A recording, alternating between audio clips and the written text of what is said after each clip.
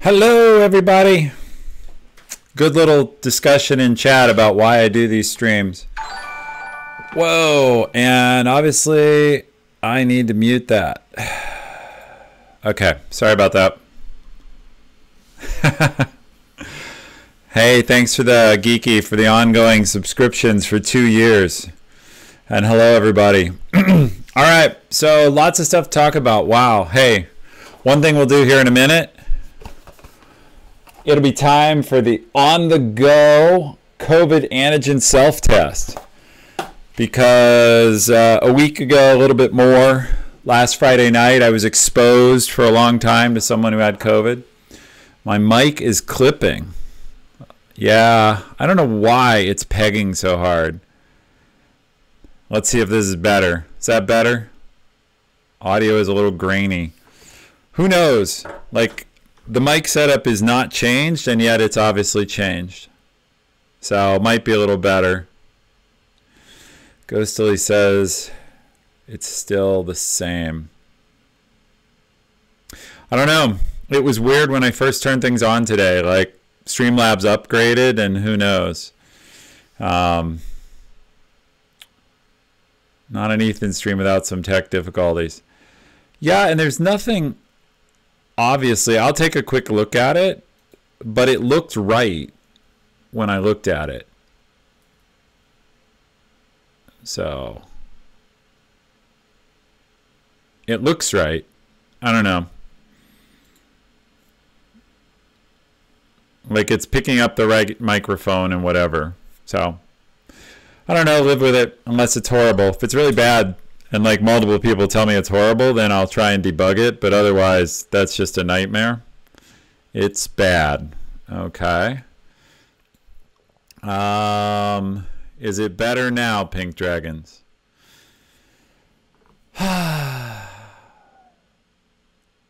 Worse? That makes no sense. It's like we're in an airport. All right, let me see.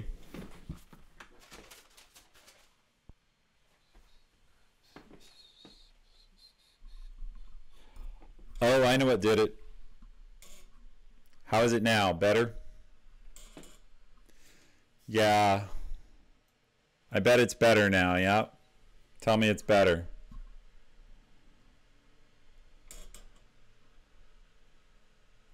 Turn it up, yes. Well, I turned it down earlier. But I bet it's less noisy now.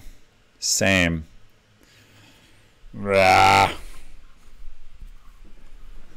It's a little better. Okay.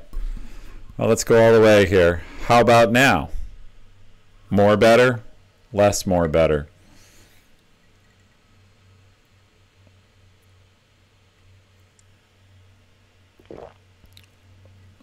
Better.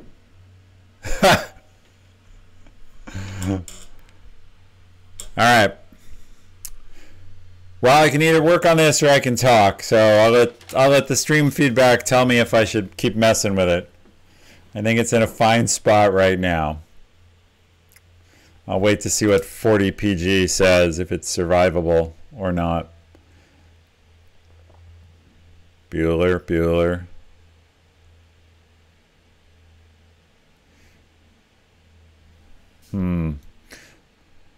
I can reduce the gain a bit. Huh, well, I don't know. Good old, sounds super weird, but livable.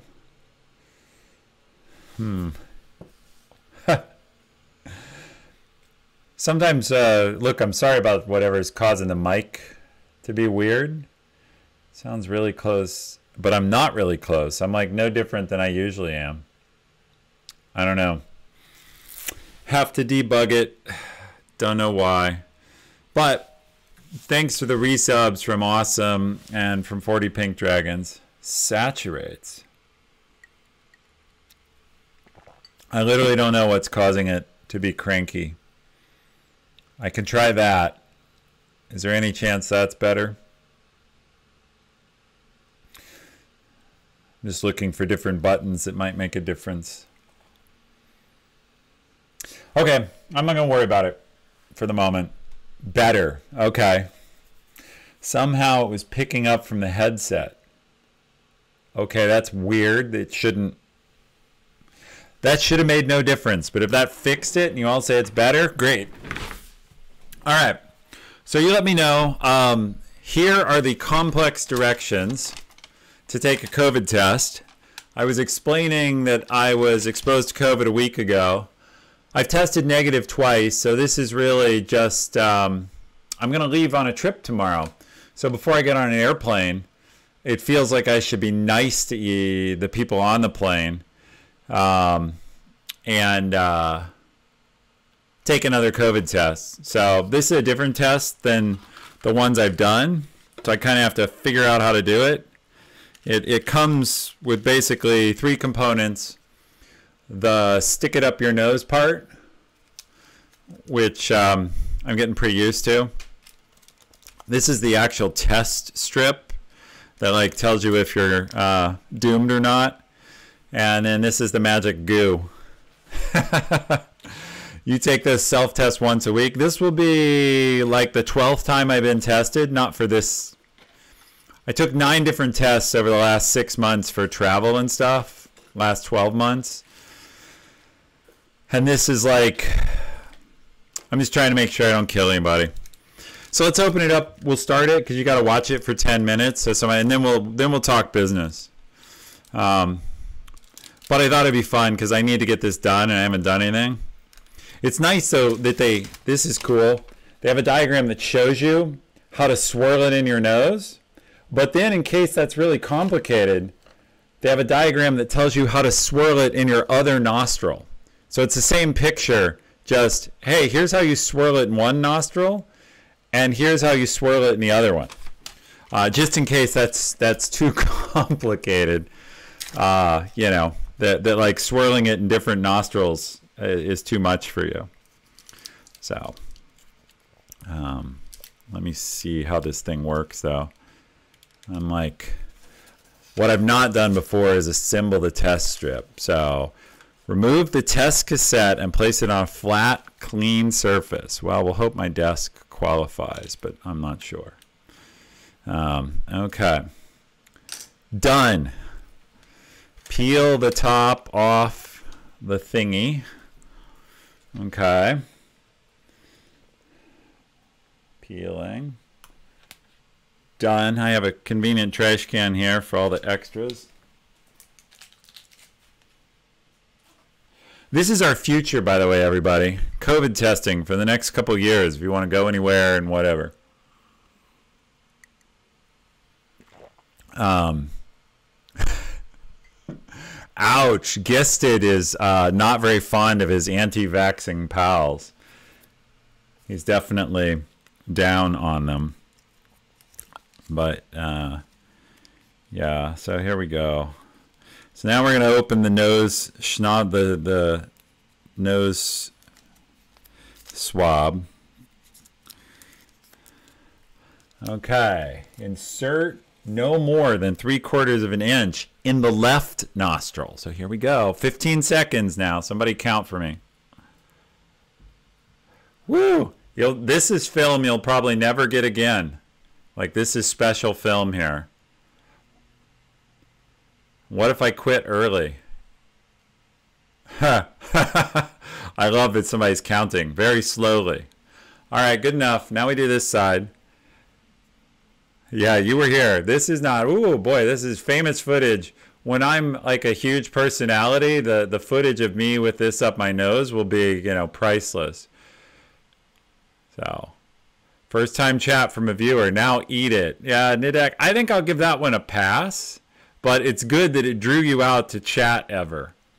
All right, let's see. Now that I've done that, they tell me how to swirl it in the vial. Okay. Rotate the swab vigorously at least 5 times. And then pinch and squeeze as I pull out so that I get all the happy juice off of it. Ew, gross. Okay, now I have to cap the vial. So there's a little dropper on it. And they tell you how to flick it. There are actually instructions here that tell you how to tap the vial. Right there. How to tap. Because if you need instructions on how to do both nostrils, you also need instructions on how to tap. So, and now I have to put exactly 3 drops on the sample thing. This is really complicated here. 1, 2, 3. Okay, now we start the 10-minute timer. Make sure, you need to make sure you tap hard enough. Well, I did try. And then we can talk about how to read it. See, so 10-minute timer, it's 4:10 here, so you guys can prompt me at 4:20 to see if I have COVID. But anyway, you know, they tell you how to read the test in the bottom. If it says C, you know, you're okay. And let's see. Yeah. COVID detected.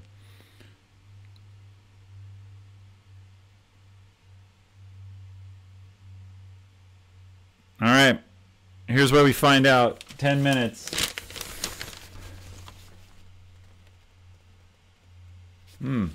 I may have screwed it up, actually. I may have put the drops on the wrong side. I wonder what that does. I think if you just pull the microphone farther away from you, you sound better. Do I? The closer you are to it, the worse it sounds. Normally you want to be close to it. I know, but I don't know why. Okay. It seems that way. I'm getting feedback that says get away from the mic for the moment. Take 2 steps back and leave the mic alone. All right. Seems like maybe I put in the drops in the wrong place. Luckily, there's more drops. And if I don't have COVID, too many drops shouldn't make any difference. All right, cool. So now we wait 10 minutes.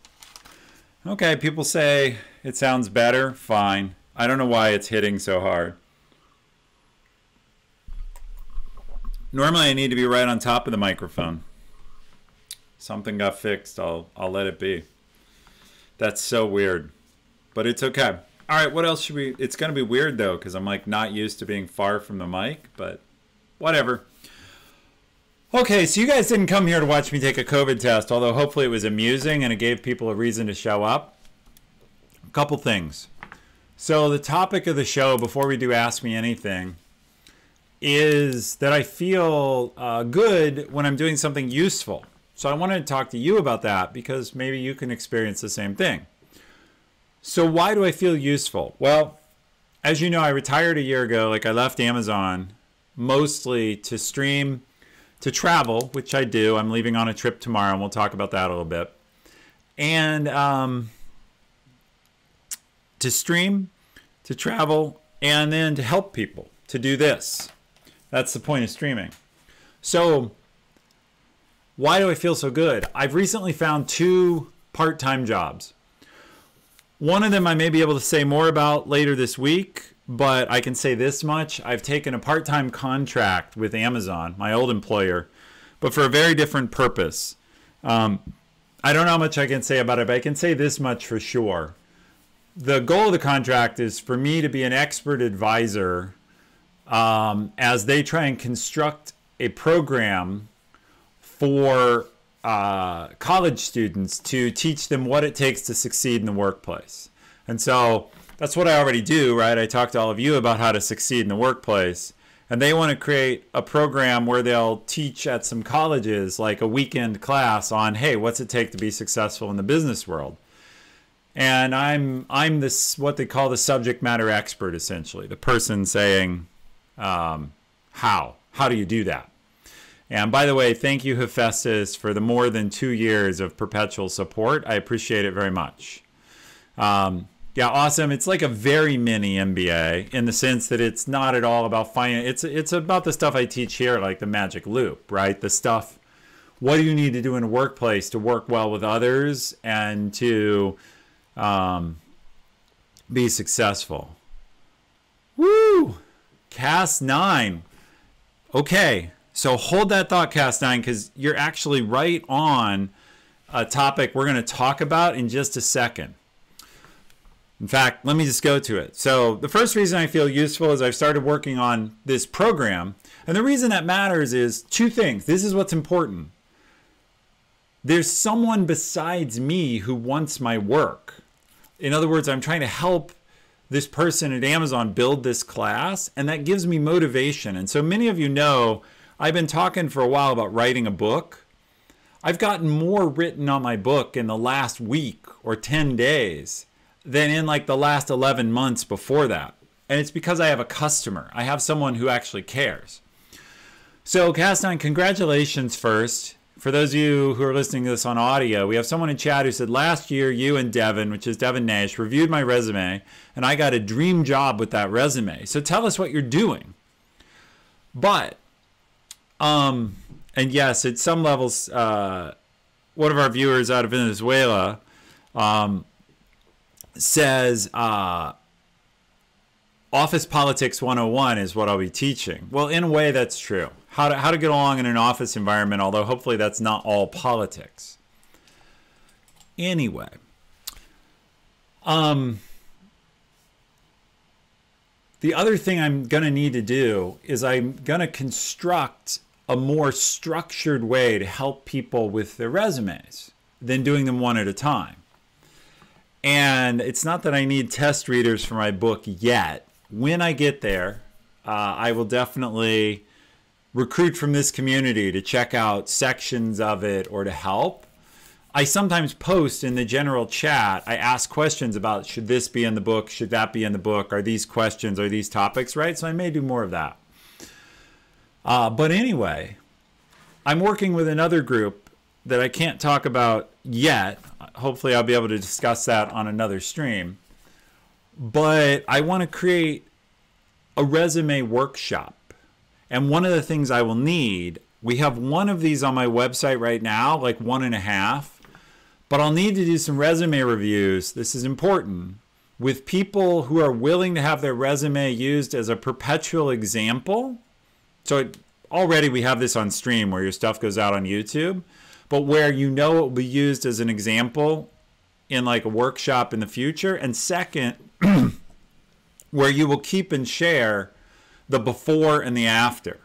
So basically, you send me the before, your resume, and then we review it live, and you'll get all this feedback from me. And then after that's done, I may even review it again. Like you can send it back to me, and I'll do a second review, and then you do a final version that's had 2 reviews, and we keep a few copies to show like before, mid, and final. And so I'm not going to do that tomorrow, or I'm going to do it in about 2 weeks. And I'll tell you why. I'm headed out tomorrow. I'm going to leave for a camping trip in the Utah National Parks. So it's rainy here and it's snowy. I wanted to go to like Yosemite and stuff, but they're snowed in now. Winter came early. And they have tons of snow, and so that's kind of out. You could add to the send format a thing to sign away the rights. Yeah. Well, that's the thing, right? I'll definitely, I may ask people to like explicitly acknowledge that they know their resume is going to be used for this stuff, and they're fine with it. So, yeah, this is, by the way, rum punch for those who are interested. It's I had to think about what I wanted to drink quickly, and I just very quickly put that together. Oh, you know what's making it sound like this mic is way upped its sensitivity, and it's picking up the fan from the laptop. Normally it doesn't pick that up, but something, I'll just sit back and kind of pull it away. But that's, if people said it sounds like we're in an airport, somewhere it picked up the fan, I think. Who knows? All right. We have like 1 more minute till we find out if I'm sick.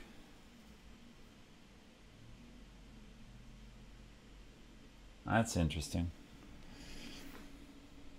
It didn't read at all. It doesn't look like it's giving no result. I think that's because I tragically screwed up and put drops in the wrong part, so I ruined the test. So I'm getting invalid because it's not showing anything at all. So that's my fault. Luckily, I'm not that worried about it. Do I still play D&D? Not anymore. I want to. Yeah, all my D&D books that are right there. First edition, a little bit of second edition there. I miss it. And I played a really unusual game, Rollmaster, a lot too. Seattle is depressing right now. Is that because it's dark? Yeah, well anyway, I'm going where it's sunny. It'll be cold but sunny. I hope to visit one of my favorite places, if you ever get a chance to go there, is the north rim of the Grand Canyon. Everybody goes to the south rim of the Grand Canyon, which is very desert and near Las Vegas.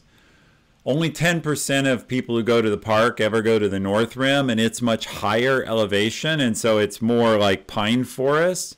And so it's still the same beauty of the Grand Canyon, but it's much more, it's less desert, like not so much tumbleweed and cactus, more like mountain atmosphere.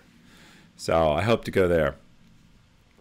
So North Rim is beautiful, need to go back. Yes, it's one of my, I haven't been there in 25 years. I will never forget the day I was there because I hiked the Grand Canyon. I hiked all the way to the bottom and I hiked back up overnight. It's 14 miles each way, so 14 miles down, 14 miles back. But that was the day Princess Diana was killed, was the day we got back. So I can always check the date by just looking for the date of her death, and it was 96, I think.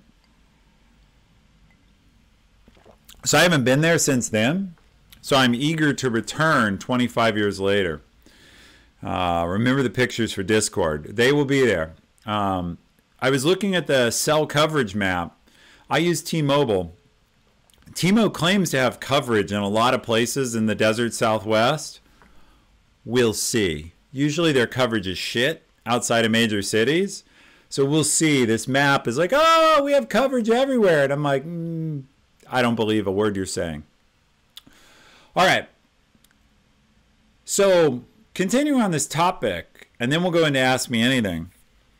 I have these two jobs. One is to help create some stuff like helping with a resume workshop where we can lead people through resumes and how to improve their resumes. And that's why I'll collect some here in a couple weeks. And the other place I will use the same skills is with this Amazon project. And the chance to do those two things has given me a lot more sense of purpose to get, because basically the material I need for my book, like the stuff I've been not getting around to writing, is what both these projects need. And so it's motivating me to write. So I'm spending like an hour a night on average writing. So when I said, you know, the topic is usefulness makes me happy, apparently being useful to people is a much bigger motivator than I thought, because I've been happier the last week than I've been in a long time. And I'm not an unhappy guy, but like I felt like, oh, wow, I'm in the groove. So here's the takeaway for all of you who bother to show up. Having a customer who cares about your work will make a huge difference in how happy you are. And so if you don't have that, you can go find it. Yeah, so this test is useless. It doesn't look like I have COVID, but it also doesn't look like I don't. So I don't know. I'll show it off. I screwed it up. See, here's what I did. It's hard to see, but there's a hole up here at the top, and I was supposed to put the drops down there. So what's really funny about this, right, is I was busy mocking how the directions were for morons, and then I turned out to be the moron. Oh well. Luckily, it doesn't matter. But sad and funny. Own it. When you screw something up like that, particularly live on tape, you have to own it. The test had one job, and I couldn't get it right. That's right. Oh, well. So these things are cheap now, by the way. If you do, like, not super cheap, but they're about 20 bucks. So if you do think you have COVID or been exposed to someone, at least you have like a way out. You can find out. And I've taken 2 other tests, which I did not screw up because they were of a different style. And I was negative on both of those. So there you have it. All right, cool. So much for that. All right. Is there anything else I have to say about this? Oh, one more thing. There is a question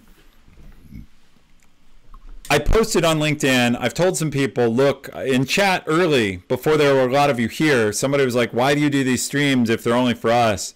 It's because I like to hang out with you and answer your questions and be helpful to you. So enjoying being helpful in part has to do with being helpful to this crew and this audience, which is why you should join the Discord, because I'm there quite frequently and I'm here quite rarely. But I've nagged you all about this, which is follow me on LinkedIn. When I do a post on LinkedIn,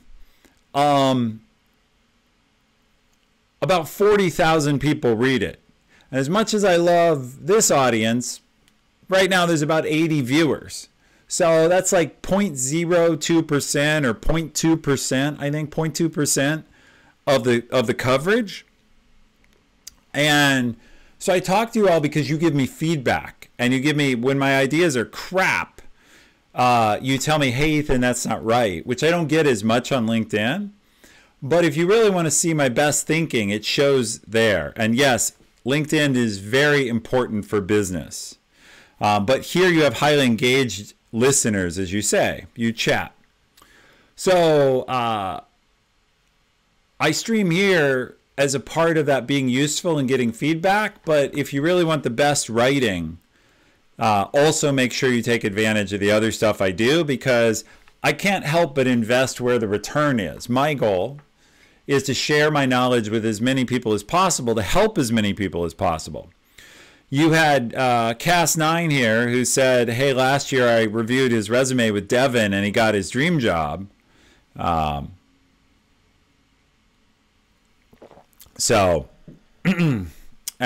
Joy PD66, hold your question and repeat it here in a few minutes, because we're going to go to Ask Me Anything in a second, and I'll take your question, but it may have gone away. Anyway, Cass9, basically, I managed to help him or her. I want to do that for more people, and LinkedIn's high impact. So, yeah, we'll actually use the question widget. We haven't used that in forever. So we have an extension. You can find it on the edge of your screen, on the right-hand edge of whatever you're watching, or on mobile. There's actually a viewer questions tool. I don't know if any of these are old, but some people have put them in. And so there's 3 questions in there with 1 vote each. But all the viewers, here's your chance. We're going to open up Ask Me Anything. You can put in questions and you can vote on them. So I haven't done this in a long time, but I've basically finished what I wanted to talk about, and I've only been on 30 minutes. So I'm going to do 30 minutes of answering these questions, but you all have to go vote. And I will answer questions for at least half an hour on kind of anything you want. The only thing I won't talk about, except right now, is, as I'm sure everybody watching here knows, Twitch got massively hacked 10 days ago, 2 weeks ago. What a nightmare for them. I have a friend who works there. I have many friends who work there. I won't say anything about what they've said, but I was there 6 years ago when there was a different hack. And, you know, just looking at the public news, I have no special knowledge. Twitch got owned hard and deeply. And what a nightmare for the people who work there who have to patch that because their source code got taken, which means that's like if you play football, American football or any other sport like that that has a playbook, the enemy now has your playbook. And so like other people have the playbook for how you're trying, you know, they have your code, so they can just look through it for places you effed up and then attack them. And I'm not excusing some of the dumb things that appear to have been done at Twitch. I'm just saying, like, wow. Imagine trying to win an American football game when the other side knows your playbook, has it, or an American baseball game where the other people can read your signs. Soccer is a little bit more fluid, right? Global football, because there's not as much of a playbook. But man, it's tough. So since I left Amazon, go ahead and put it in the tool. This is an Ask Me Anything, Crepster. I'd love to answer that. Taryn Fear says, I thought it was an old repository. I honestly don't know. Maybe it was. But code doesn't change that fast. A company that big, like even if it was a year old or 2 years old, probably 60% of the code's the same, which is still a huge danger. I mean, that's a guess. How will this hack affect Twitch in the future? Presumably a lot more emphasis on security. Right? I mean, Twitch has matured as a business, and I think now they'll invest a lot more in being secure. So, who are the suspected hackers? I don't know. Is some group that posted it, so I'm sure it's out there in the news. But what Brian Carlson, 1985, says is right. Code change management can take months in large organizations. All right, we have a couple questions with 3 votes. There are 80 of you here. So 3 votes from 80 people is lame. So look, if you're sitting at home, you don't have, like, follow the extension and give me a couple more votes on what you want to talk about. And then I'll start jumping in. The instructions on how to vote and how to find the question thing are right there. Oh, we have one at 4 out of 80, so 5% of you want to talk about that. But no, go ahead and give me some feedback, and then I will go and start chugging through the questions. And so, but anyway, I'll just say it sucks to be on the far end of a hack like that, because these people had all these project plans that now their project plan for some amount of time, probably until the end of the year, is fix security holes. And one of the questions that went by in chat was about being an engineer. How do we use this tool on mobile? JoyPD66, maybe somebody in chat can answer that, but it is possible to get to the extension and use it on mobile. I haven't done that in a while, so I can't talk you through it live. But someone who's done it on chat before can. Oh, now we have lots of votes. Woo! You guys are spawned. I love that. So when the stream began, you asked somebody asked, why do I bother, given the relatively small audience? It's because you interact, and I love that. Thank you. All right, let me jump in. Keep voting, keep asking questions, and I will answer the high vote questions. But 40PD, go ahead and pin the first question. Yep, there we go.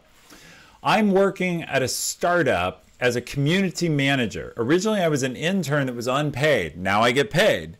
But I feel less motivation now than I did before. Shouldn't I be more motivated now? Okay, this is a great question. So you're learning a tough lesson, which is money doesn't supply very good motivation. Money is what we call a hygiene factor in work.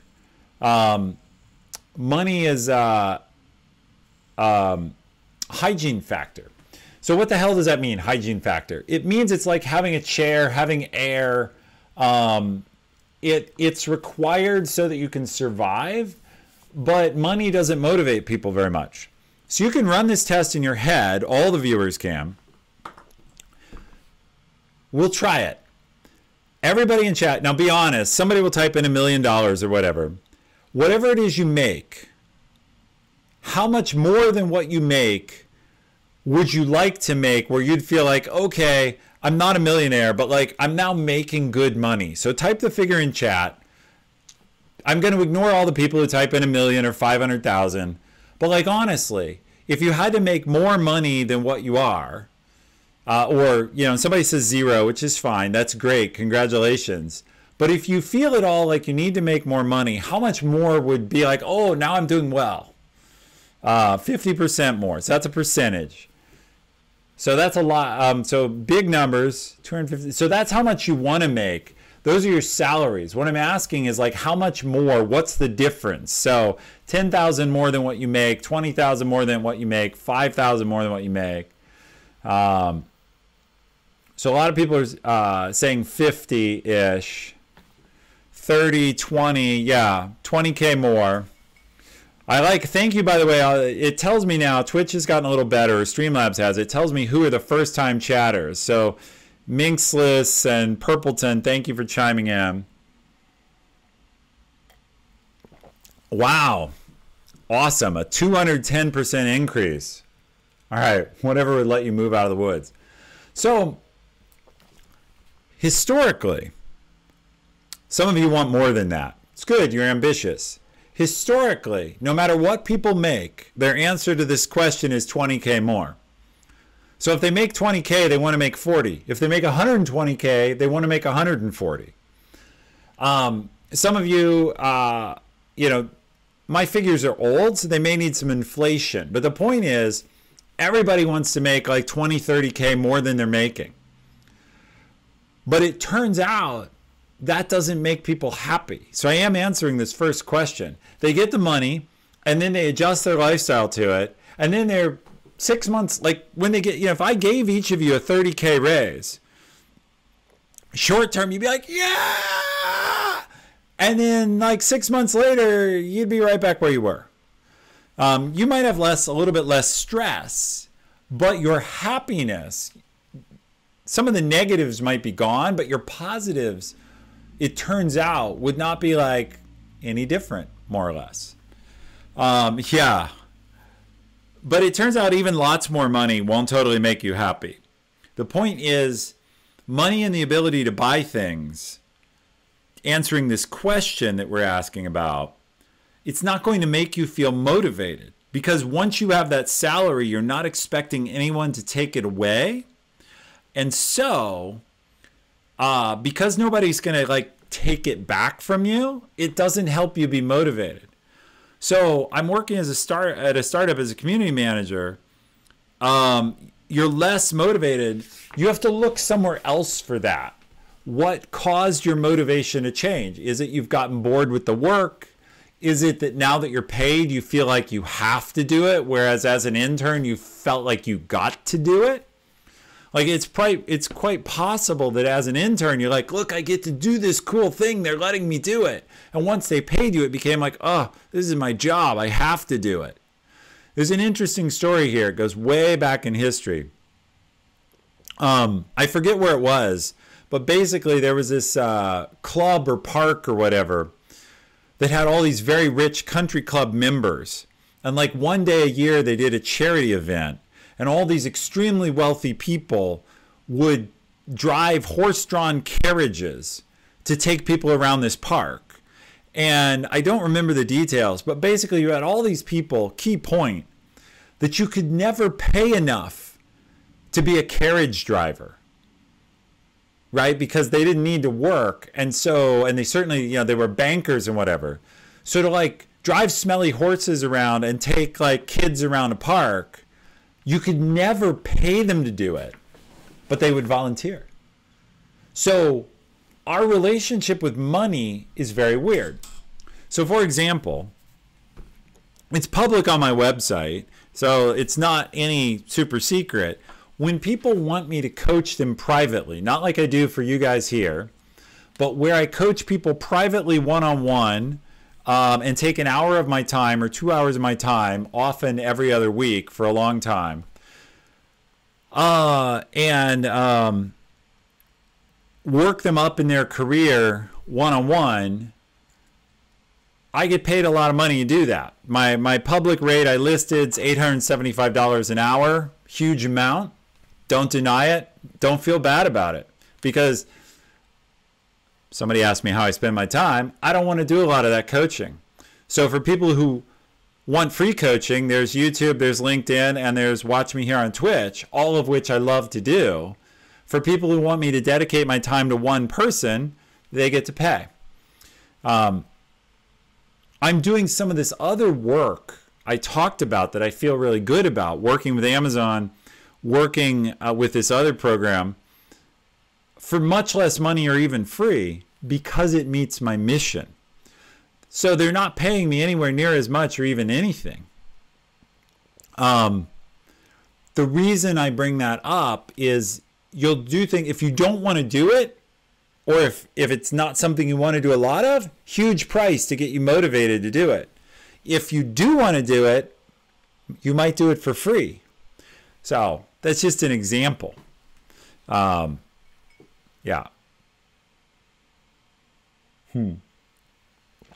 I will say it's so funny what words AutoMod catches. Somebody tried to put in, we had to just allow lifestyle creep. Cas9, it didn't like the term creep. It thought you were going to yell at somebody. But earlier there was something that had the word put in it, and it didn't like that either. Who knows? AutoMod is super protective. So no creeps here, no putting. You can't put anything. All right, so I hope I answered this. You have to look for your motivation elsewhere, and you have to look for why your motivation changed. So I answered that to death, which I often do. Next, here we have a lot of votes on this. Senior data engineer in a small town, big hospital. Okay, Kristen, this question is apparently for you. 10 years experience, 4 years at the company. Competition paying 40 to 50% higher. Love my team, but the difference would be life-changing. 100% remote since COVID. Suggestions? Yeah, sure. So do you have an active job offer from the other company? I mean, what I would do, this is super candid. I would go to your management. Okay. I would make sure you could get the other job, either by actually interviewing for it or by feeling out and knowing or having the confidence you could get that job. I would then go to my management and say, look, here's the deal. I can be paid 50% more to work somewhere else. I have the offer in hand, or I know I can get it. And I'm going to take it. Because as much as I love y'all, I have to take care of my family and myself, and this is life-changing money to me. So I want to tell you honestly, I love this team, and if you can match that offer, I will stay. And so, yeah, someone actually, Taryn Fears says, my favorite way to start that conversation is, hey man, listen. And that's true. It's not hostile. Look, first, whoever you are, I did say y'all, but only now and then.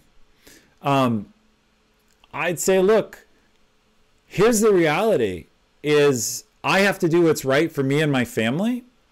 And if you don't have a family, I have to do what's right for me. And I love this team and I want to stay here, but I cannot do it at what you're paying. What can you do to make it possible? What can you do to meet me halfway? What can you do? Yeah, and so Kristen's a manager at not a small town hospital, but a bigger hospital, a bigger medical care system. And she just chimed in and said, I was able to keep one person by getting them high enough pay. They're a top performer. You know, here's the truth. Sometimes the companies can't or won't pay you more, but a lot of times it's flexible. So we were just talking about how I charge a lot for private coaching. But I coached this guy, and he was in this situation. And he wanted to stay at Company A, and he had an enormous offer from Company B. And by the way, he makes a lot of money. So his offer from Company B was about $250,000 more than he was making at Company A. And Company A, he just went to them. I coached him how and explained, tell them the situation, tell them you want to stay, ask them if it's possible. And they gave him like $225,000. So he didn't get quite as much money, but he decided it was worth the $25,000 difference to stay where he wanted. So he, in just asking, got a $225,000 raise. Now he made a lot of money, okay, high tech. And look, good for him, right? I know a lot of people here, $225,000 total sounds like mind-blowing money, and to get that as a raise sounds like more mind-blowing. But all of this is possible, and it's just a matter of understanding. Set it up with your boss. It's not personal. I'm not angry. In fact, I want to be your friend. I'm telling you this so you have a chance to save me. I'm giving you a chance to make the difference. Yeah,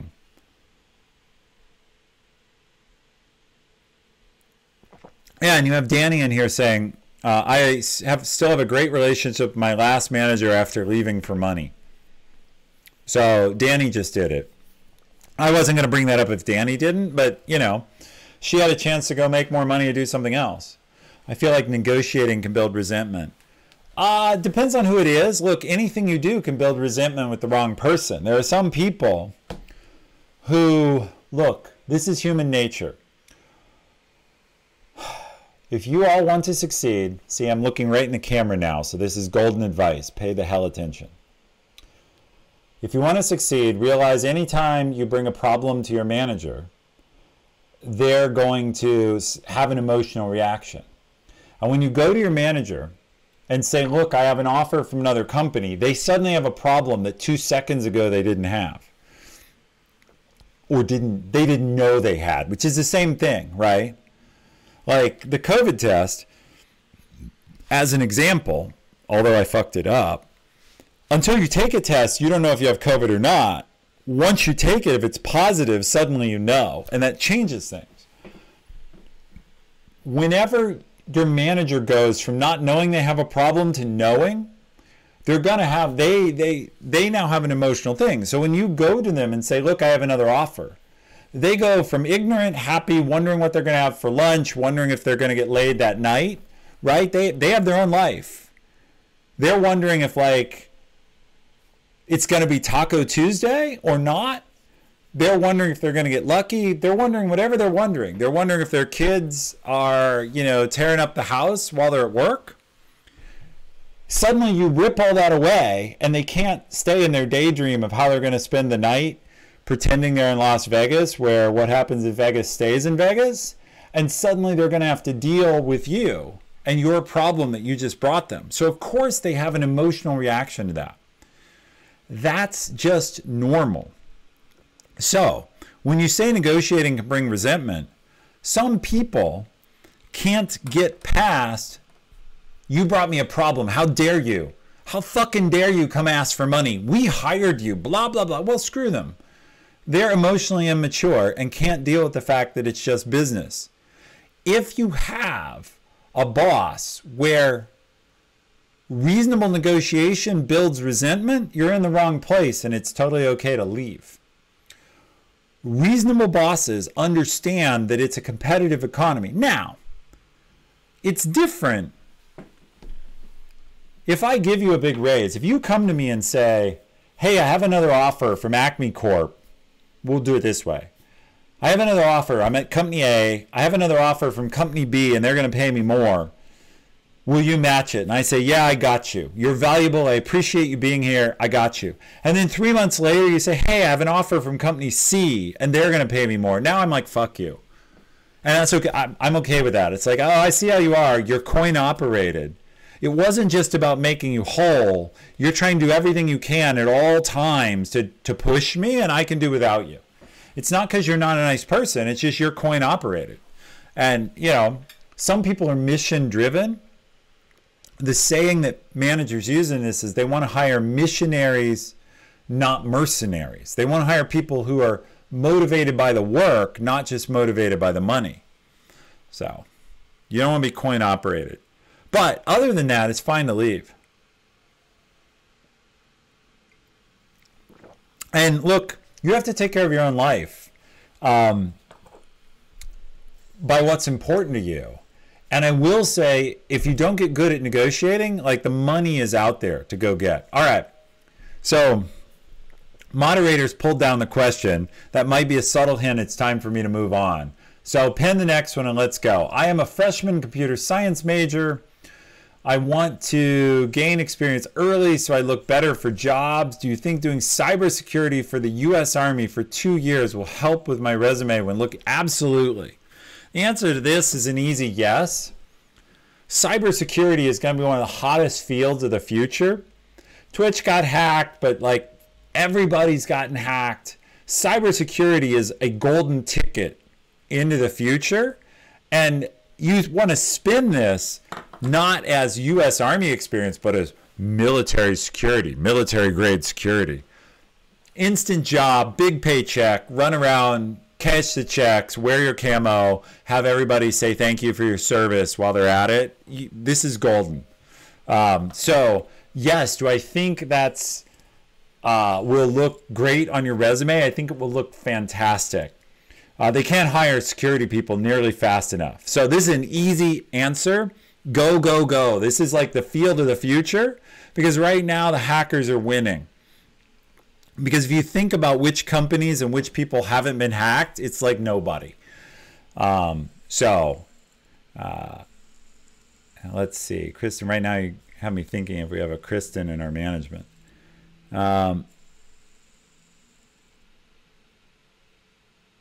Yeah, so Kristen's saying, like, people are going to come ask you this. People are going to quit. People, if you choose to go into management, here's the thing. You learn these key words that terrify you, and you have to get ready to brace yourself. And that's anytime someone says, hey, boss, can I get a few minutes of your time today? Always means a problem. Nobody says, can I get a few minutes of your time today, if they're not about to drop bad news on you. Now, it may be bad news from a project. It may be bad news personally for them. Like, I had a guy, terrible story. At the end of a meeting, he said, hey, the meeting ended early. Do you have a few minutes? And I'm like, sure, what's up? And he told me he had cancer. Terrible. But anytime someone asks you that as a manager, it's going to be shit. It may not be shit that you have to deal with, but it's going to be bad news, pretty much. Nobody's like, hey, do you have a few minutes today? Hey, I want to tell you, like, we're ahead of budget, or what. Never happens. Because they feel like they can wait to tell you that, or email you, or they just blurt it out. But if they want to talk to you for a few minutes, do you have a few minutes today? So you just got to get used to those keywords and like have your calm, deep breathing ritual where you're going to get, peace. So, yeah, hey guys, we beat quarter estimates. All right, we're going to move on. That question was great but easy. People should go back to voting because we have lots of questions in. Which is awesome, by the way. I love that you guys are doing this. It's so much fun to do these Ask Me Anythings when the audience is engaged. Yeah, he literally was like that, by the way. By the way, I have cancer. It shocked the shit out of me. And like, you're sitting there and like, what do I say? Is it bad? Like, it turns out it wasn't. But, yeah, scary. Here's how he actually did it. This is years ago, so I can share it because he's long been healed. He's like, see this lump on my neck? And yeah, he had like a bump here, right? Like sticking out inside of it. That's apparently cancer. Like, hey, see this lump? That's apparently cancer. I'm like, whoa. So, yeah. And so even worse, I asked him, like, so when did you find out? How did you know? He said, oh, the doctor told me earlier today. So he's still at work. This guy got diagnosed with cancer and then came and did this meeting with me. And then is like, hey, can I tell you something? This is cancer. So if you choose to go into management, you've got to get limber on your feet to be ready to deal with whatever comes up. Yeah, as Jessica says, he was still processing it. He was in shock. But if you choose to go into management, you will have people walk in your office who are in shock. An old boss of mine, and then I will answer the question that got popped up. An old boss of mine,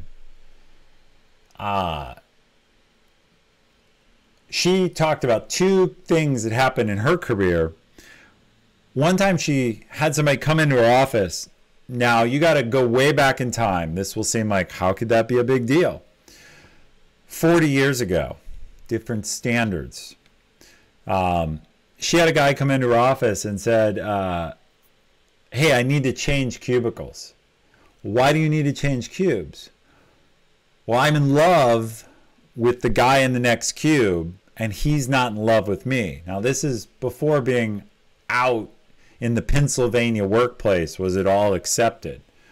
But even then, so anyway, like, he's asking her to solve his love life. Could have been, I'm in love with the girl in the cube. Didn't have to be a homosexual thing, but it had the added thing of like, but again, he's bringing his love life problems, regardless of gender preference, into the office. Like, and not into the office, into her office and asking her to solve them or move his cube. So you just never know. The other one she got was she got a call. She got a call from one of her employees who said, yeah, so I'm not going to be in for work on Monday. Okay, why is that? Well, I violated my parole, and I guess I'm going to be sent back to prison, so I guess I won't be in. Sorry to hear that. Like, what do you say? Right? So if you choose to go into management, you got to just, whatever comes out of people's mouths, you got to kind of roll with. Absorb it and say, oh, thank you for sharing that. I may need a few minutes to figure out our next steps here. Can you hold on? Like, all right. Question. Since you left Amazon, how do you spend your time? Well, I spend a fair amount of it, obviously, working on projects. Okay, I have a life mission I've decided on. I reserve the right to change that mission later, but my mission, which is on my website, is to pay forward the good fortune I've had by helping others with their career. And what I hope is that by helping you with your careers, you will become comfortable with what you're making and how you're doing so that you can work on the other problems we have in the world and you can pay it forward. Whether that means you help with diversity, equity, and inclusion, or with climate change, or with Save the Whales, or with whatever it is you feel needs to be worked on in the world. My belief is we have too many people who are stuck grinding away trying to make a living, and not enough people who can be focused on making sure we as a species survive and don't kill each other. And so I'm trying to make more people who feel okay about how they're doing in life so that they can be involved. So I spend a fair amount of time on that mission. I spend a lot of time outdoors. I get the most love from being outdoors and from traveling. So I travel about 1/3 of all days. I go somewhere. I go on vacation. I go hiking. I go skiing. I go overseas. Some of you know I've been to Istanbul in September. I was in Rome in June and July. I travel. I want to see the world. And then the rest of the time, I exercise, I like to stay fit, be active, and I cook. When I retired, my wife said, could I please take on some of the cooking duties? And so this stream will actually end in not too long so that I can go help with dinner. Well, actually, we'll take a walk, and then I'll go help with dinner. So those are the things I do. Yeah, this hoodie's old. Somebody said sweet hoodie. This was from AWS reInvent like 6-7 years ago. But yeah, it's got like the mage cowl, the like arcane silver. Who knew, right? Like this doesn't seem like something Amazon Web Services would put out, but I've always liked it for that reason. So anyway. So what they did, they didn't give them to any of the employees. On the last day of the conference at like 3 p.m., they said, we have leftover customer hoodies, and you can come get one if we have one. So I ran down and got one. It does have Assassin's Creed vibes. All right, next question. A good friend comes to you and tells you one of their good friends just raised a fund and asks you, this has got to be from Awesome. Awesome, admit it's from you. And if it's not, who's it from? A good friend comes to you and tells you one of their good friends just raised a fund and asks you if you want to go 50-50 with them. What kind of due diligence would you conduct? Yeah, this is only Awesome Patel would ask this. Before investing in a fund that's been backed by a bulge bracket bank with 100 million as a first commit, what red flags would you look for? So first, it's too long to even fit in the space. Like there's 5 lines of space here. And second, it's like, I don't even know. He's the finance guy. I don't know what the hell a bulge bracket bank is. You've told me before, but like that goes right out of my head because I'm not a banker. But he wants to like, and he's not in this situation. It's okay, he's asking, but like, so this is basically someone's raising a venture capital fund and they want you to put in half the money. And what would you do before investing with a bank with 100 million as a first commit? I don't know. If I had $100 million, I'd worry about it. I am in this fund. Okay. Should I choose to invest? I didn't know you had 100 million, awesome, or even part of it, or even any of it. You've been holding out on me. Wow, I should have charged him a lot for the advice I've given him for free. You don't like. You better start subscribing, awesome, and like it tier 3. Come on. The bank. I get the bank put up 100 million. What questions would I ask? All right, so just any investment. You're investing in a VC. I guess I'd ask how investment decisions are going to be made. Who are the principals? Who like gets to decide where the money goes? Because if it's my money, I only want it invested in one of 2 ways. Either by someone I think is a hell of a lot smarter than me, or by me. I don't want it in the hands of someone I don't know or don't trust. So I either want my money, like I've shared this before, I have a friend who handles my personal investments, and here's why I trust him. I've talked to him and I agree with his philosophy, but here's why I trust him. He invests my money in the exact same things he's invested in. I only invest in what he's already put his money into, because I know he's putting his own money there, all of his money. And that's the safest way, because if he's not going to recommend an investment to me that he's not invested in also. So 2 things are required, right? I'll get my fingers on the screen. 2 things are required. Number 1, the person that you're going 50-50 with better be really smart. And number 2, this is covered by the 50-50, they're putting their own money in. So that's what I would look for. Now, are they going to invest? You know, what's your risk tolerance? I'm not an investment guy. There's so many questions here and so many people better than me. But you say they're much smarter than you are and they're putting their own money in. So yeah, skin in the game. Where you get scared is where somebody says, I have a great investment for you. Oh, me? No. Well, you know, because of this, that, and they start dancing. I'm not invested. You want their money right there beside you. And the more of it, the better. That's what you want.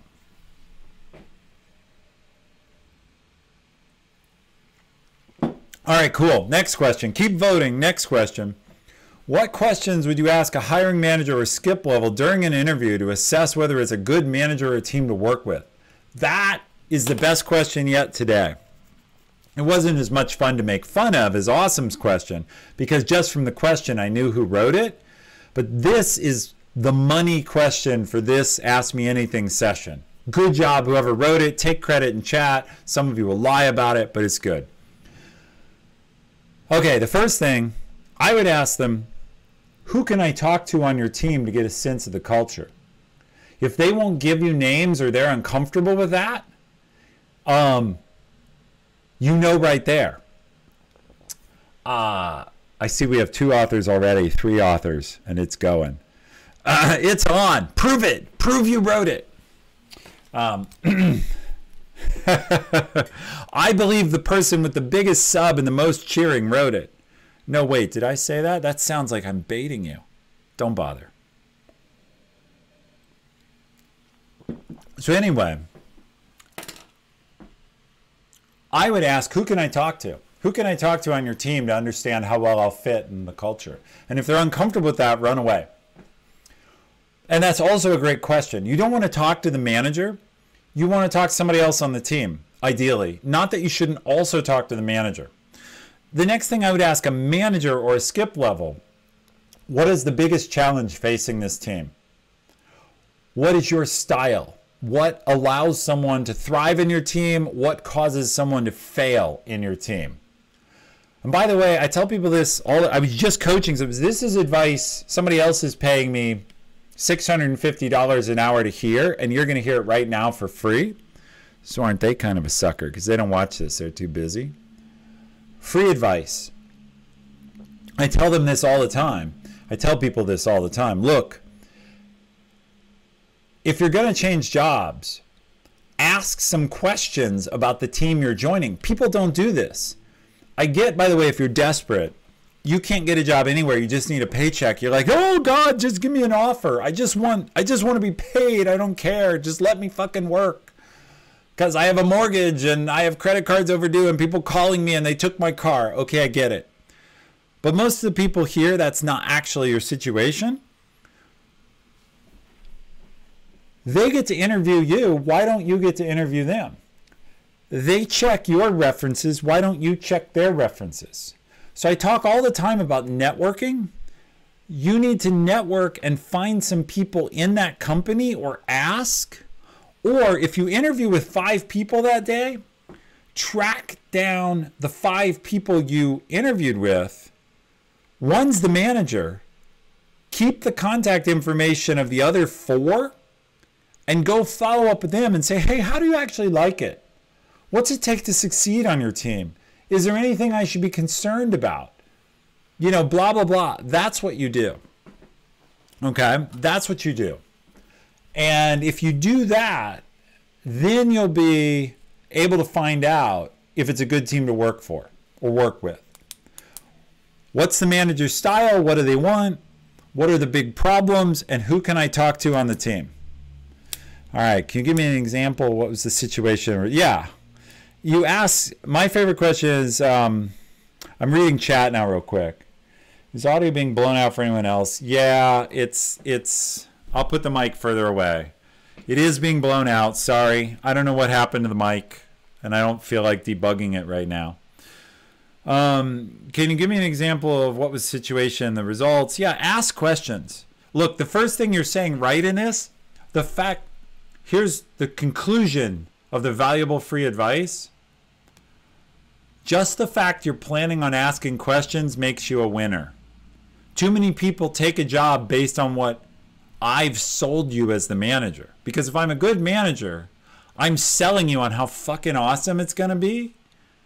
And if you don't ask questions, man, I get to tell the whole story. And now you're screwed. So, all right. And yeah, sorry, I didn't mean to blow out the mic. I get excited. And usually I have to be right here.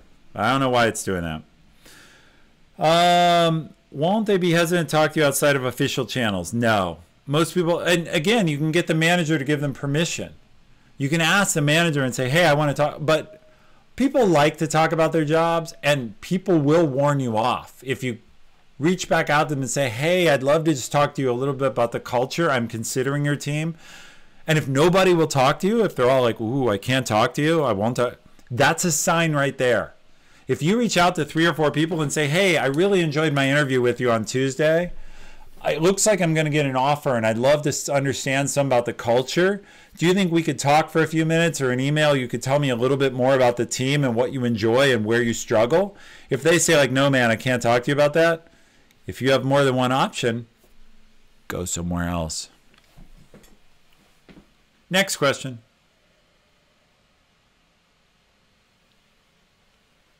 All right, this question's another book. So we'll see. Hey, Ethan, I'm graduating BBA. So somebody tell me what BBA means.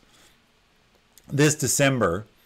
3 semesters early, which is great. But now I don't know what to do after college. I'm applying to jobs. Some pay more and seem boring and corporate. Others pay less, like BDR positions. Somebody translate that too. Sorry. but at interesting startups or tech companies. I also have a business idea I'm currently doing a pitch competition for. My goal is to play a major role in an innovative growth company. Any insights are much appreciated. Okay, BBA is Bachelor of Business Administration. BDR is Business Development Rep. Okay. Big Brother Award. All right. So you're a business guy and you're looking at biz dev positions. So my advice here is always, if you can afford to, and it sounds like you can, follow what you're most passionate about. And the reason for that is, if you're passionate, you will feel good about what you're doing. And that will allow you to do your best work. In other words, at the top of this Ask Me Anything, we had the person who said, hey, I was working as an intern for free and I loved it. I started getting paid and now I don't love it as much. Jobs that you love, you automatically do well. And if you don't love the work as much, then it takes self-discipline to do the work, which can be okay. It's okay to be disciplined. It's good to be a professional and be able to do work that you don't love. But all other things being equal, you will excel the most at the work you love. And it doesn't sound like money is a huge concern to you, which is good, by the way. See earlier discussion that money alone won't make you completely happy. But all of these jobs can make you tons of money. So you can take the corporate job and they'll pay you a lot because corporations do, and you can earn your way up. You can go to some startups, and if the first one fails, you can go to a corporation later, but if it doesn't, maybe you'll hit a unicorn and become a gajillionaire, and then you can rain your money on me because you'll remember me for this advice. And the third one is maybe you can invent your own thing, which should be what, by the way, if you want to go invent your own thing, here is what will probably happen. I was coaching an entrepreneur on this yesterday because his startup just tanked. He's a smart guy, hardworking, but he made all the rookie mistakes. He was optimistic and whatever. Probably, even if your pitch comp works, probably the company you found will go nowhere and you'll squander a year or two of hard work and you'll end up with no money. But you'll end up with a shit ton of experience. So if you can afford to do that, and of course everybody says, no, no, no, my startup's different. Well, just look at the stats, okay? Here's the thing. Let's talk about all the startups that have worked out. So Uber, lots of money. You know, you don't want to take Uber. How about Coinbase? I'm sure everybody wants to talk about Coinbase was a startup, and Robinhood was a startup, and you know, whatever, Tesla, and fill in the blank. Well, yeah, we hear about the success stories. You don't hear about all these little 5-person startups who shit the bed. Everybody maxed out their credit cards trying to make it work. And, you know, it didn't. So like Danny and I coached some people from this channel who are trying to get a startup going. Maybe it'll work, maybe it won't. And I was coaching this other guy. Maybe it'll work, maybe it won't. Hey, Sean123, it's great to see you. Being in a startup is awesome when it's not your money or when you can afford it. Understand, though, if you choose to go the startup route, you'll probably lose everything you put in. But if you're young and you don't have a bunch of people depending on you, that's actually a great deal. Here's why. You'll never learn as fast as when all the decisions are yours, and when you fuck it up and have to live with that and you're wallowing because all you can afford at the end with your max credit card is cheap beer, and you're in your flophouse apartment with your 2 co-founders drinking cheap beer and crying over the fact that you're going to have to go take that corporate job you didn't want, you will learn more faster than all these other people. So don't feel bad about that. Just understand that's a risk. So I would go do whichever one of these you are most excited to do, because there are 3 great options. Go cash the corporate paycheck, go try the startup experience where you might get rich and you'll learn a lot, or go do your own startup where you will definitely learn a lot and you'll probably end up screwed financially. I know that sounds like, of course it's a little tongue-in-cheek because, see, the glass is empty. When it's full, you get better advice in a different way. Now you get really honest advice. But if you have these choices, you're in a wonderful situation. Pick the one you want to do. Next question. Keep voting. We're going to wind up soon. So if your question doesn't have a lot of votes, you can beg in chat for people to vote for it, because we're down to where you better beg. Plus, I'd like to see you like really care enough to get in there.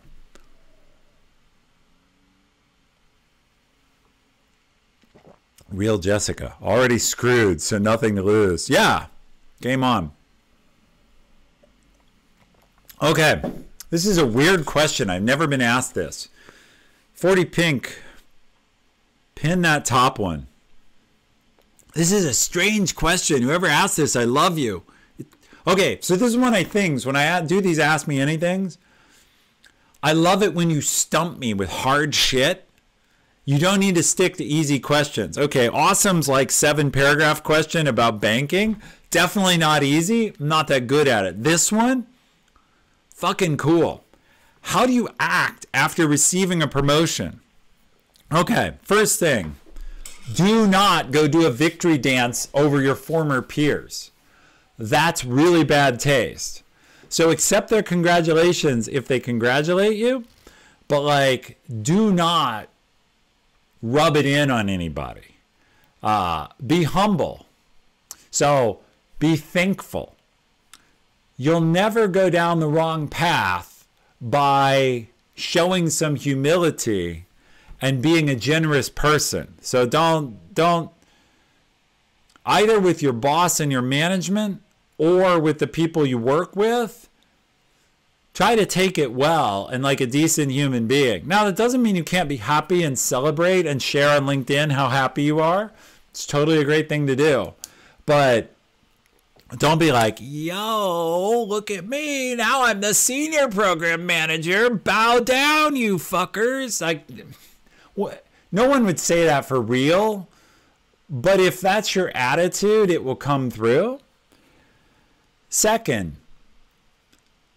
your boss promoted you. Your company promoted you. They're now looking to see if that was a good decision. They're wondering. They promoted you on hope. They're trusting that they're doing the right thing.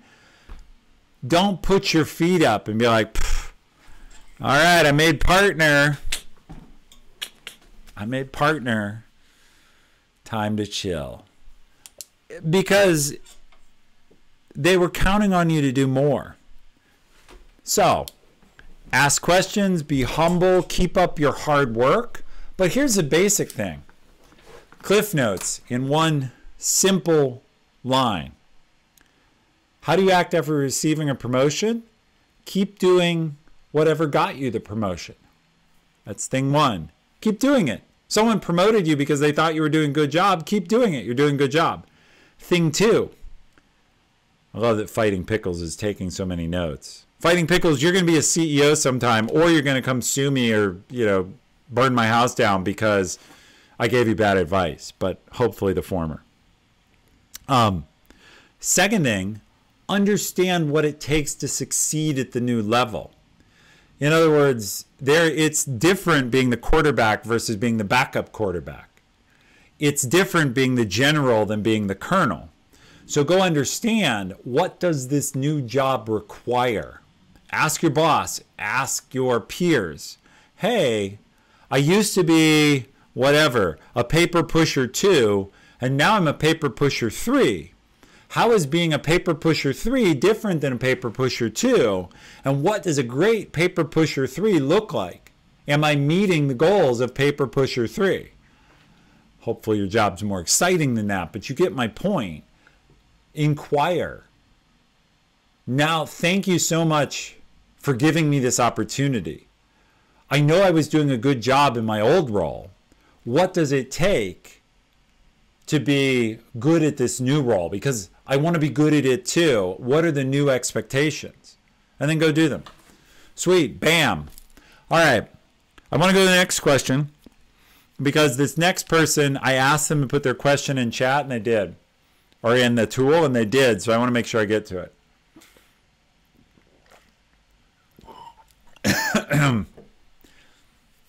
All right. Amazon is a demanding place. Any advice for a software engineer trying to, excuse me, advance there? Yes. Commit code. This is a one-off answer for Amazon, but it probably applies to all engineers. Write code. Don't be afraid of writing some operational code and being quick on tickets, being good on your on-call, being focused, because operational excellence matters. Working on hard new software matters, and mentoring others matters. The key, though, is Amazon. Look, I had a saying I coined in Amazon: results are the currency of credibility. I've said it all over. I think it's true everywhere, but it's doubly true at Amazon. Results are the currency of credibility. If you want to be credible, if you want to be valued, generate results. What we know about new software engineers is that those who commit code in the first week do better than those who do not. So it's true of interns, it's true of new hires. Basically, if you want to, people are not interested in your smart ideas, your opinions. They're interested in you. We used to have a leader there who said principal engineers lead through code. So they deliver something that others are like, wow, how'd you do that? That's a cool example. How can I learn more about that? Can I see what you did? Learn through code. This is true in any job. You can either learn through the talk, or here's what I did. So, Amazon's a demanding place. If you're trying to advance there, do things that generate a result. Let the other people talk, do something, and then you do have to claim credit for it, okay? Someplace, I don't know your gender and I don't care, but often women do things and hope to be noticed. That won't work as well. It's not only women. Sometimes it's people from collectivist or passive cultures, humble cultures. You want to do good work, and then you don't have to be like, fucking hey, look at me, I did this shit. But what you do have to be is like, hey, check out these results I got. I want to share them with you. Publish them. Hey, group, I want to share. I shipped this thing and look at this neat data. Hey, I built a new tool. Anybody want to use it? Give a talk. You got to do something to put your results out there because it's results. But when I say results are the currency of credibility, it's really, I've never had to put this phrase in there, but maybe I should. Visible results are the currency of credibility. Your quiet little grinding away, fixing bugs in the corner, it's nice, but it can go unnoticed. All right, cool. I've drunk a lot, which means I need a restroom. So we're going to answer one more question that's here, roughly, and then I'll scan the others for interesting. All right. Next question. This one will, some people will be like, well, this will be interesting. How do you save for retirement if you make 100K plus typical salary growth over time? So some people will be like, oh, you bastard, what's so hard? I make 20K. On 100K, what you do is you live on 20K like I do and you save 80K a year. Done. Other people will be like, man, I'm just barely scraping by. I live in New York City or in downtown San Francisco. My rent alone is $90,000. I eat ramen noodles and I wish I could have a car. That's where my 100K goes. I think my mod is starting on dinner. So I have to go cook because we're not getting the question switched. But the question is, how do you save for retirement if you make 100K plus typical salary growth over time? And I'll do the switch myself if dinner is in the way of moderation. But how do you save for retirement? Well, same way, look, there's two ways to retire. Way number one, the great way. Win the lottery or get in a job where you make so much money you can't possibly spend it all. This is 0.0001% of people. This is Elon Musk and Jeff Bezos and the guy at Oracle, Larry Ellison. Okay. Hey, Renee, thanks for the sub. That's most people. Or sorry, almost nobody. Way number two, live on less than what you make. So this says, if you make 100K, well, you got to live on less than that. But the same is true if you make 60K, and the same is true if you make 500K. And by the way, this will shock some of you, and it won't shock others whether or not you make the same. I know plenty of people who make $500,000 a year and spend every penny. They got houses, they got cars, they fly everywhere first class. They got to have the best wine, the best meals. I have a friend, he bought a ginormous house, like fucking enormous. It's beautiful. It's expensive. When I go to dinner with him, which I don't do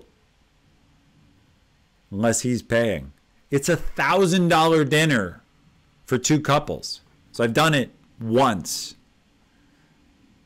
I did it one time before that where it was just 3 of us and it was $750. And so I learned, and I'm like, you know what? Dinner is not worth $250 to me. So it's just not normally. So spend less than you make is the answer.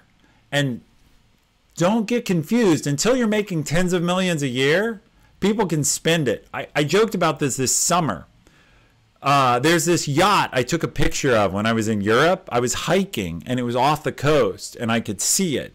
And someone here brilliantly hunted it up and identified it. It's called the Flying Fox, and it rents for $3.5 million a week. So no matter how much you make, you can piss it all away, because even if you make $5 million a year, you can take 1 week and blow it all after taxes on renting this yacht. So you got to make a choice to live on less than what you make. That's how you save for retirement. All right. I'm going to look through these questions. So the one I just answered, stand by. This is the question tool. Appears to be wedged. It's pissing me off. All right. Cool. I'm going to see if any of these others are exciting. There's long questions. I work in Google Ads sales. However, I don't have direct PM experience. How do I best try to transition? So this is somebody, we'll do this one real quick. For 40 Pink Dragons, I'm going to speed run the questions. So I will take over pinning them. You can do whatever you want, because I'm going to do them fast. So when I speed run at the end, we actually have a special emote for this. It's which one? Frequently used. No, that's not interesting. Where's my emotes? Where's the speed run? This one. So for that's the speed run emote right there. When I start a speed run. So here we go. Blah, blah, blah. Basically, they want to move to PM and they don't have experience. So the first thing is ask, how can I do it? The second thing is ask for a project in that area. The third is self-educate on product management. Basically, you want to do 2 things. Try and get some knowledge, and then start asking, how can you help out in that area? And so that's the whole thing. And then you work your way there. The other thing is, Google's desperate for people because all the big tech companies are, and so you start asking about moving to that role. You start looking for a boss who, based on your performance in ad sales, will support you taking a chance. So learn the skills, demonstrate the skills, ask for an opportunity, and don't be afraid to switch companies. All right, next question. I'm a second-year BBA. I wonder if it's the same person. So that's apparently Bachelor's of Business Administration. Student trying to break into accounting. Wow, I'm sorry. Oh, well, of course, it's Awesome again. No, Awesome's in accounting. I got an internship interview at my dream firm this September, but I was unsuccessful in securing. I'm sorry. Since then, I've been demotivated to applying more internships. Do you have any tips on bouncing back? So I always talk, when people are job hunting, I say, read the book, What Color is Your Parachute? The tip on bouncing back is what?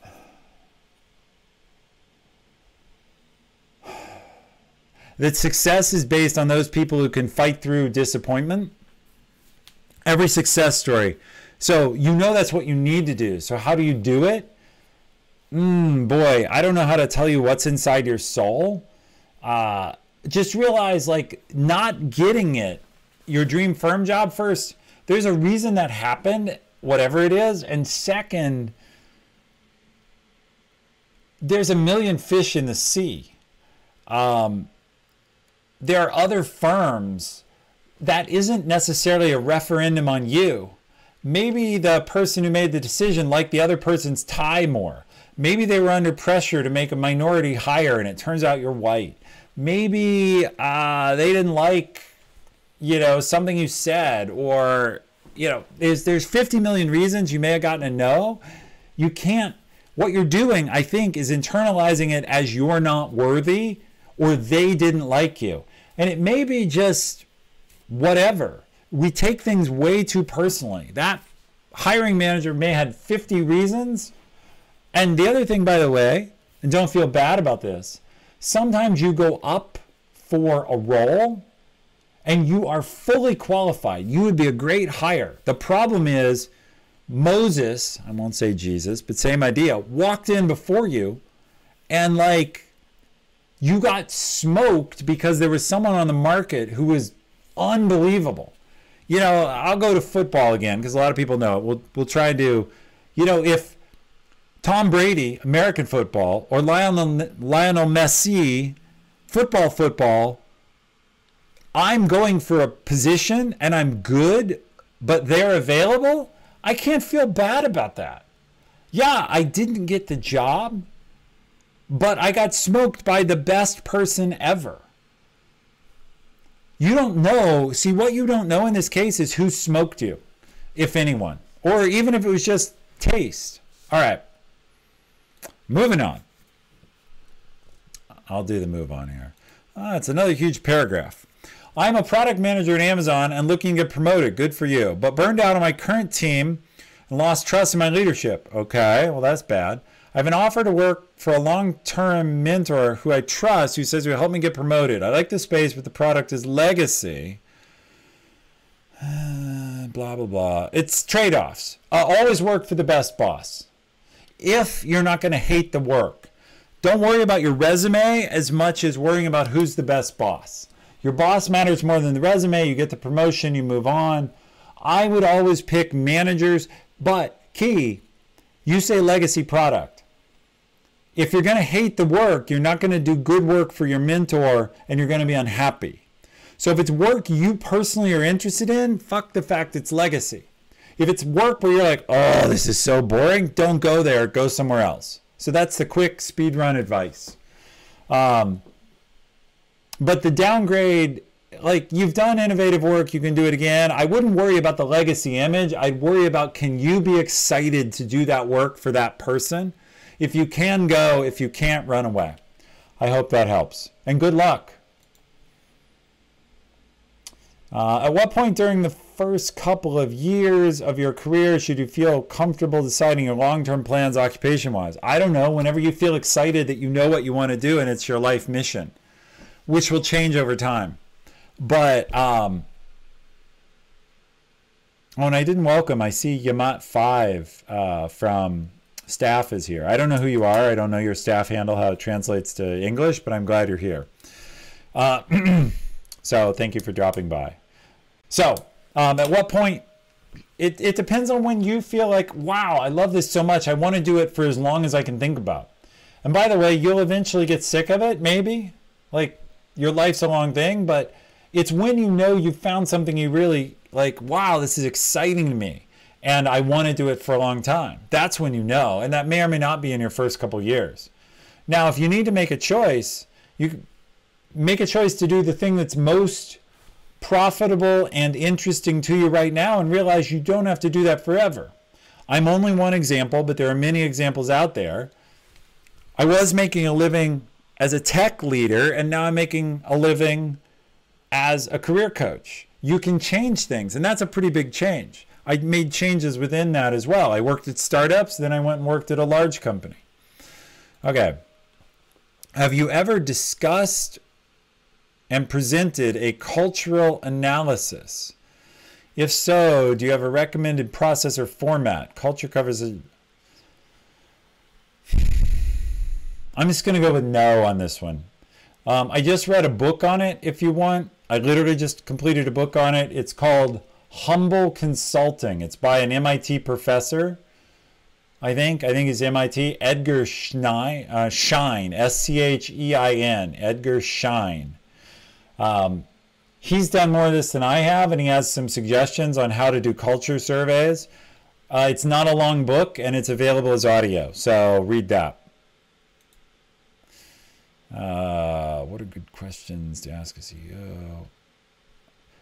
So this person says, what are good questions to ask a CEO? I'm starting a new job and have a chance to talk to him. Same questions to ask the skip level manager. Go back like 3 or 4 questions, and I answered this. Ask them what their big problems are, what it takes to succeed, what causes people to fail, what they're looking for. So.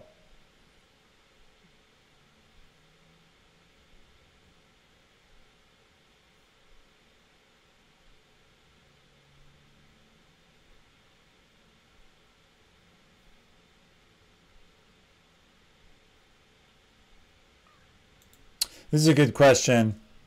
What is the shortest time to stay at a job before leaving for better pay? The dead minimum is 6 months. If pay is your only reason, dead minimum is 6 months. Better is a year. Better is 2 years. So I don't know how far you're into it, but like leaving, it also matters how much pay. Okay, if it's 10% more, leaving in less than a year isn't worth it. If it's 50% more, you go talk to your boss and say, hey, look, I'm really sorry, but they're going to pay me 50% more. I would probably leave a job on my 3rd day if someone offered me 50% more. Hey, Maya, I'm doing great. It's been a long time since I've seen you, but thank you for dropping in and chatting. I'm sorry I haven't gotten back and had a chance to talk to you and see everything about how your sanctuary is going, but it's super nice of you to drop by. Unfortunately, you caught me when I'm speedrunning questions at the end. So good news, bad news for you. I'll only be here like 5 more minutes because it's time to go make dinner. In fact, it's past time. I'm late.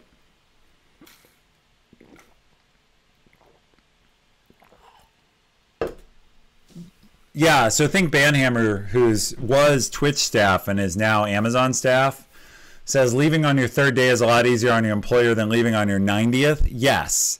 But if someone did offer me a 50% raise, I would also leave on my 90th day. It's just, you explain to people, hey, you know, I gotta, like, this is life-changing for me. You know, I'd like to stay here if you can match it, but I understand if you can't. Any other great questions? What kind of advice would you give someone? I don't have time to answer this question in detail. It's about advice on a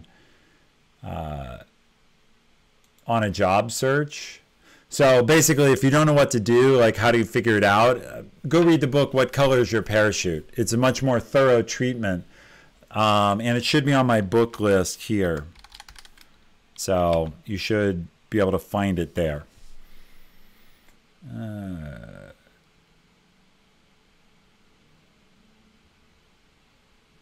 Okay, Ethan, I'd like to resign. I'm just reading the rest of the questions before I tap out.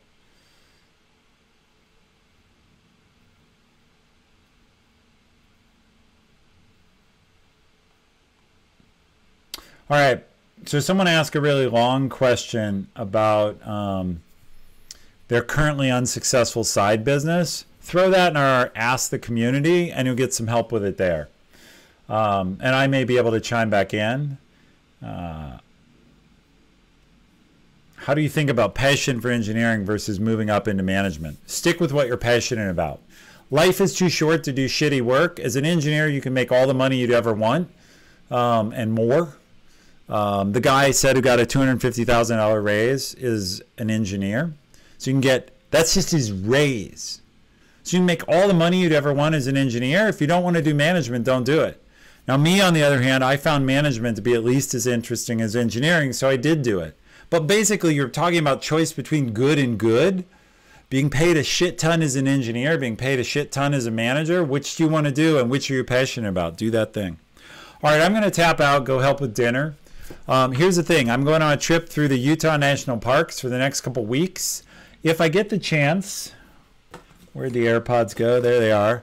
We will do a mobile stream if there really is T-Mobile coverage somewhere in the desert or wireless. If there's not, I will see you in 2 weeks. We'll do the resume show when I get back. So if you really need help with your resume and you're willing to share it publicly and have me use it for commercial purposes, then I'll let you say that and you'll get some resume feedback. This has been super fun. You all asked great questions. It was really nice to see a bunch of people drop in on a Sunday impromptu stream. This is why I still stream. I love it. Thank you very much. And you all have a great night.